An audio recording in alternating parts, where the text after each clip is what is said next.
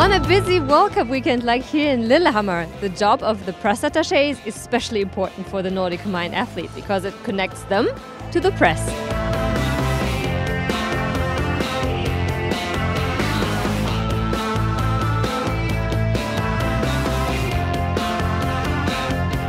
As a press attaché, the main tasks are mostly serve the media with all necessary content and stories from the team. There are many things which play together, like taking photos, taking statements of the athletes.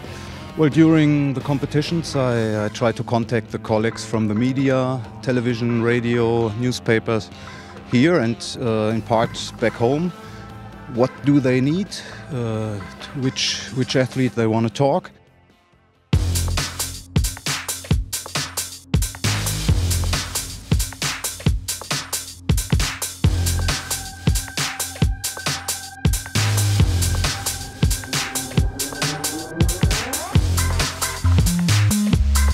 One of the best things is also working with the athletes, pushing them through the media, creating stories with them.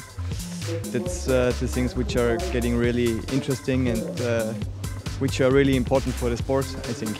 Well, my job is not only to look after the athletes and that they feel fine, this is the most important thing, but at least I also have to look after the media, that they get what they need. And sometimes it's necessary to tell an athlete that it goes on after didn't succeed at all, but they are very professional and they still learned that you can't win every day.